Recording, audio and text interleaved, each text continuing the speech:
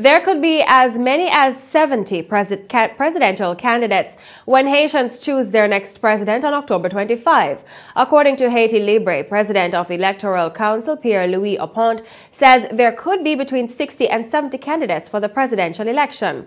The list of presidential candidates include former candidate Judge Celestin, who was defeated in the last election, and former Senator Edgar LeBlanc Fils.